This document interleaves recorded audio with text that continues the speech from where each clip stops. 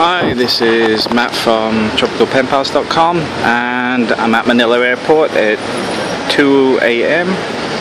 Get on for 3 a.m. now. Just want to talk about the airport because it's something that's been upgraded. There's been a few changes.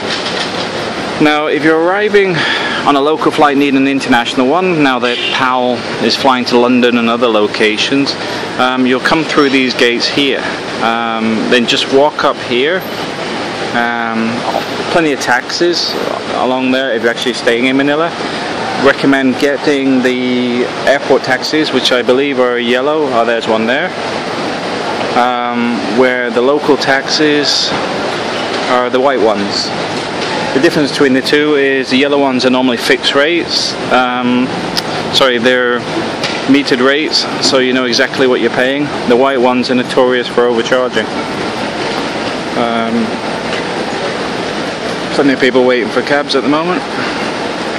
But one of the interesting things here is that because of the delays between the flights, the terminal is actually locked up with the guards outside, and it leaves everybody sat outside. It's not too bad tonight because obviously it's been pretty mild here in the Philippines for the last couple of weeks with all the lovely rainfall we've been having.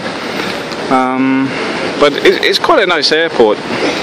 It's just it's a bit basic, and ideally I wouldn't want to be sitting outside if it was really hot. Also, it could do with internet and some charging stations. I don't mind paying for a charging station myself, and I'm sure other people wouldn't. Behind that wall, what I call a wall of plants, there is a Jollibee, which is the only food shop. And right down the end, in the middle of the screen, right at the end, is where the toilets are. There's no toilets all the way around this building here.